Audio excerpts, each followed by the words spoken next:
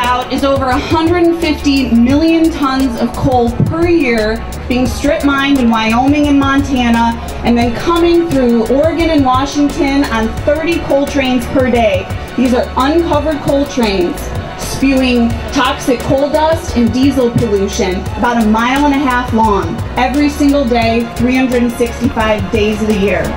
Coal is dirty. It's full of toxic chemicals like mercury and arsenic.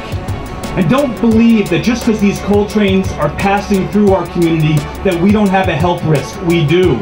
Coal dust also contains toxic metals like mercury and lead and arsenic.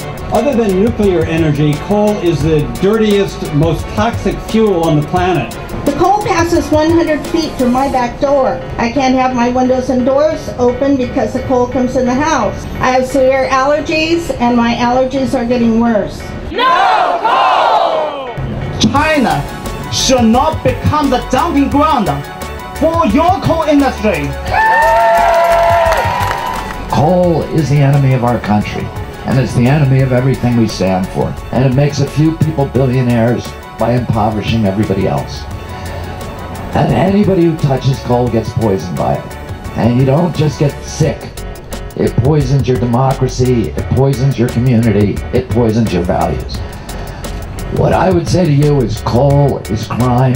Do not let it come through this community.